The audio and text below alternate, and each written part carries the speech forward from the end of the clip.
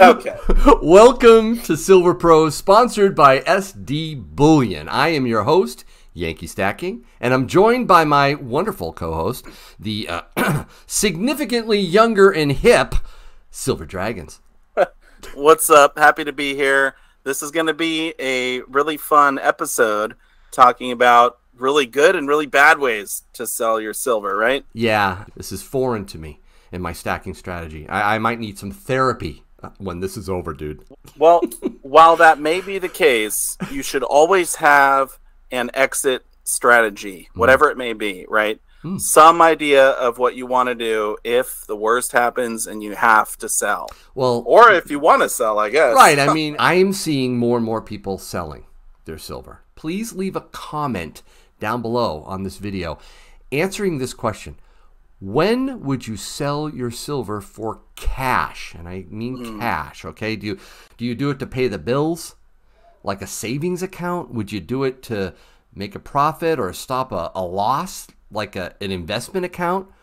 Or would it be only in a last resort, in case of an emergency? Right, insurance. Yeah, so when you go to sell your silver, you know, a lot of the terms are going to be just like when you buy your silver, right? Like spot price. A lot of us know pretty much what spot price is. It's kind of like base price for silver. But, you know, it's actually determined by futures contracts. So usually the next month's futures contract will determine the spot price that we have today. So it's a little backwards, right? That paper silver determines the price for physical silver. But of course, we have premiums, which is the actual price for silver. So it's going to be the spot price plus the premium. So that's when you're buying silver, right?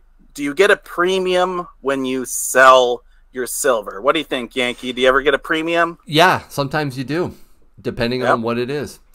But absolutely. But sometimes you're going to see words like ask and bid. Could you just explain simply, when we're talking selling your silver, which one should you be focused on? So that's going to be the bid. So when we look at ask, that's kind of like what you're buying it for. The bid is going to be the buyback price, right? This is going to be what they're paying you for your silver. So maybe it'll say something like bid plus $1, right? Spot plus $1, something like that.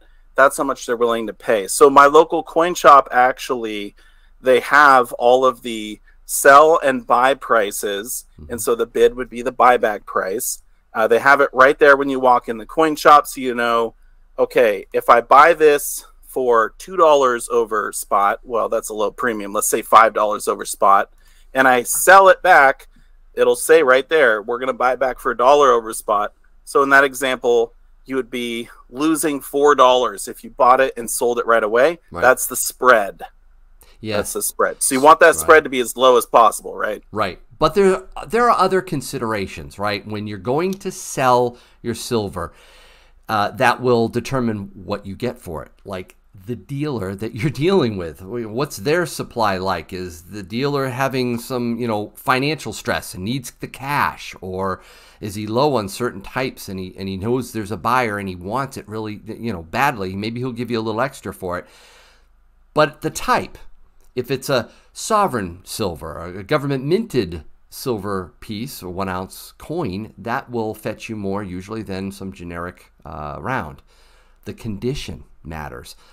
The market and what it's doing, the volatility. I know for a fact that if the market is dropping like it is now, it's harder for bullion dealers to give you top dollar, because they give you that and then they have to turn around and sell it. They're going to lose. So it's a challenge. All those things factor in to what you're going to get when you sell your silver.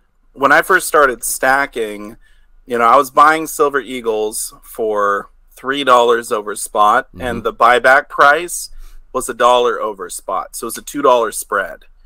And now they're paying $6 or $7 over spot to buy them back. Yeah. So it's just because the demand is crazy. I wouldn't recommend stacking eagles right now, but if I had to sell something, I don't know. I mean, I'd probably be looking at those eagles because the buyback price is just crazy. You want to sell what is most liquid first. Mm-hmm. And what has the lowest premium first? Like if you bought a bunch of semi-numismatic coins, I wouldn't be selling those first. No. You're going to lose more than you should, right? What would be your last thing that you would want to sell? Well, I think probably what you got right in front of you, Yankee, constitutional. Because we all stack for different reasons, but if you needed silver to barter with, that is what you'd want to have, constitutional silver. Mm-hmm. So that would probably be the last thing to sell. But I do agree, get rid of the most liquid stuff. So we're talking your big bars, your sovereign silver coins, Mm-hmm. that type of stuff. But when you say lowest premium, I cannot agree more with that when we're talking about the semi-numies. Mm-hmm. You don't want to be selling your crazy collector coins to your local coin shop for, you know, a round price or, you know, the same price as a maple leaf or something, because they're not going to pay you, you know, triple spot for some collector's thing with a special number. They're going to give you spot or a little bit over. Mm-hmm. So be really careful, you know, when you're stacking, just be aware of that. Don't go crazy on the fun stuff. You know, one of the worst ways to sell, this has got to be the worst way, is in a panic. They see the price dropping and they just, I got to liquidate. I got to sell now. And it reminds me about how people treat their stocks. So if you're a stock trader or investor, you put in what's called stop losses, right? So those are lines where you don't want to cross, and when it hits that, you sell, you liquidate, you sell your stock, you execute the order, and that, you know, you might want to do that with, you know, the paper markets. If you want to do it with SLV or PSLV or something like that, that's fine. But with physical, I think the best way to sell would be with a lot of patience, being very deliberate, and very reluctant to. Does that make sense? Well, I mean, you know, going back to the spread, if you buy silver and you're forced to sell it, you know, later that week or later that month, just looking at the spread, you're pretty much always going to take a loss unless silver jumps up the next day, you know. So when you're stacking, I mean, patience is like one of the main things you need, but definitely when it comes to selling, be patient. And, you know, I would really kind of stress trying to sell other things first. Like if you really need the money, if it's for bills or an emergency, I mean, hey, it's great to have gold and silver because they are liquid. You can get rid of them quick, turn them into cash. But if you could sell other things and hold on to your precious metals, that's what I would try and do. And some people, again, that treat silver and gold like an investment, pure investment, will regularly rebalance their portfolios. They'll take profits, you know, and then reinvest them and shift them around.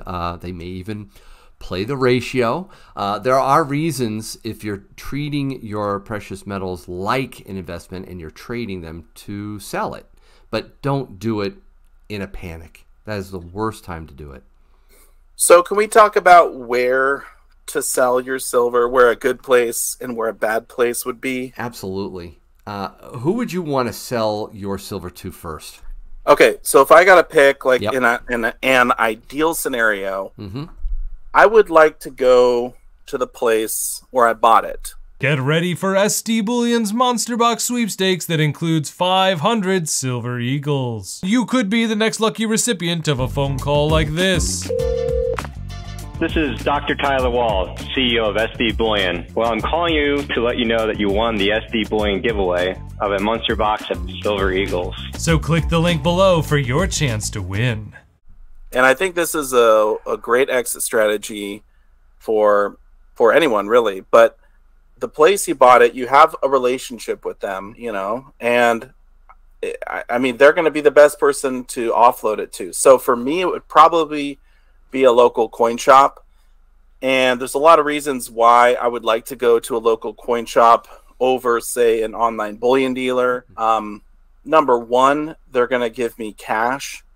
And a lot of people like cash in, cash out when it comes to precious metals. You know, we don't have to get into the whole paper trail and all that kind of stuff. Oh, yeah. So sell it for cash, but also no shipping, no insurance. Literally, I walk in with my silver, I walk out with cash. So for me, ideally, it would probably be my local coin shop. Wouldn't you agree? I would definitely agree. And also for the fact that you don't have to do large lots. I know with online bullion dealers, they expect more than just onesie twosies, right? So if you go into an LCS dealer and you want to sell a few eagles, you can do that. Oh, no problem. Online, a lot tougher to do that. Yeah, with shipping, I would say if you want to sell online, for example, to like SD Bullion, our sponsor, or any other online bullion dealer, you're really going to want to sell large quantities just because of the shipping and all that kind of stuff. So I would kind of use that as the last resort if you have a legitimate local coin shop near you. But hey, some people don't live near a coin shop at all, right? Right. I will show how to get to SD Bullion's page to sell your precious metals. Up here, sell to us. This is the Docs deals. Some really good deals going on. But let me click here, sell to us. Very simple. They say it's as easy as 1, 2, 3, right? So you would call them. You would explain exactly what it is that you are selling. And they'll answer any questions. They'll maybe have some questions for you around the type and date and condition and so forth. But then they'll lock in a price with you, right? You'll have a purchase order. You'll print that out, and they'll have to ship it to them. And then after they receive it and inspect it for authenticity, they will pay you. Now it's going to take 1 to 3 business days after that to get your cash.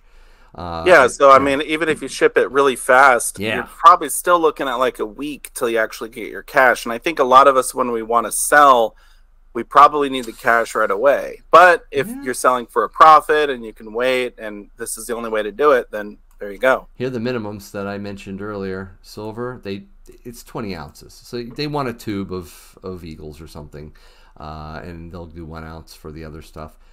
And down here, right away, it's like, oh my word, if I give them a 2022 American Silver Eagle, I'm going to get bid price plus $7. Is that right, SD? Well, you're going to have to give them 500 eagles. Yeah. If you scroll up, they actually show you the quantities to get these prices. So you'd have to be selling back a whole monster box. Now, if you're just selling a tube, right here. I don't know if it would be like $1 less or probably what I would do is look at how much they're selling them for, and then you can kind of go off of that because, when you're buying the bigger quantities, obviously you get a better deal. So same with selling. If you're selling a bigger quantity, you're going to get more money than if you're selling a smaller quantity, per ounce. Right. So just keep that in mind. So there are a lot of extra steps, but you sometimes can get a better deal with an online bullion dealer when you're selling your silver. I still agree with you, though, SD. My first choice would be the dealer that I bought my silver from because of that relationship. I think there'd be a good opportunity there, and I just love the fact of getting cash. How about other areas like eBay or Facebook Marketplace or OfferUp? What do you think of those? It is kind of risky.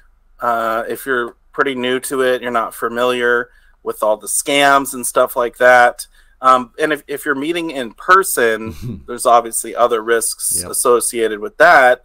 But I mean, when it comes to like fees and whatnot, they're probably going to be pretty high when you sell on eBay. You have to pay your eBay fee. You have to pay, shipping or you factor in shipping, PayPal fee, stuff like that. And so, you have to add that into your price. Now, if you wanted to sell individual like collector coins, I probably would sell them on eBay. Yes. That's probably where I would offload those. I would not take those to my local coin shop, but just know you're going to have to pay all those fees. How about a jeweler or a pawn shop? Are you kidding? I've had people say, Yankee, you don't understand. I've got the greatest pawn shop in America. They give me the best deals. That is the exception to the rule, in my opinion. Yeah, most of the time, jewelers and pawn shops, terrible place to sell. Hopefully that will help people if they want to sell their silver. But here's my bottom line, SD. When it comes to selling your silver, just don't. Okay. I mean, come on, Yankee. There is a time and a place. Just make sure that when it comes to selling, you do it the best way, right? All right. Well, I agree. Thanks for watching, and we'll see you next time on Silver Pros. Stack like a pro.